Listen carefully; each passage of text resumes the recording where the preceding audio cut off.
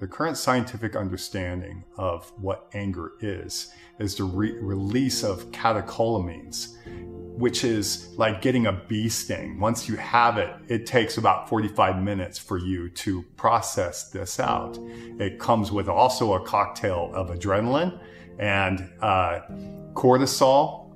So when that's running the system, then you're in a fight or flight response. You're either the lion or the gazelle. You're either going to freeze or you're going to attack. You're one of those two.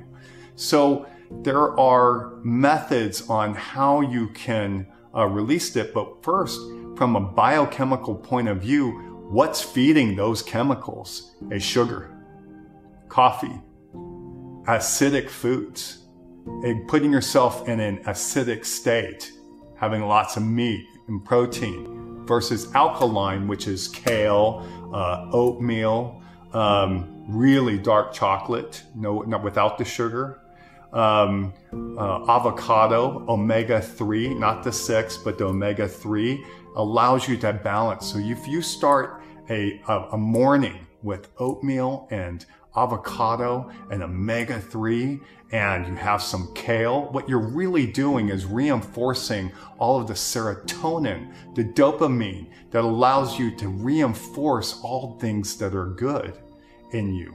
Plus, having a regular amount of water will also circulate out these emotions so that when anything negative happens, you're able to process it out faster because emotions are running with water.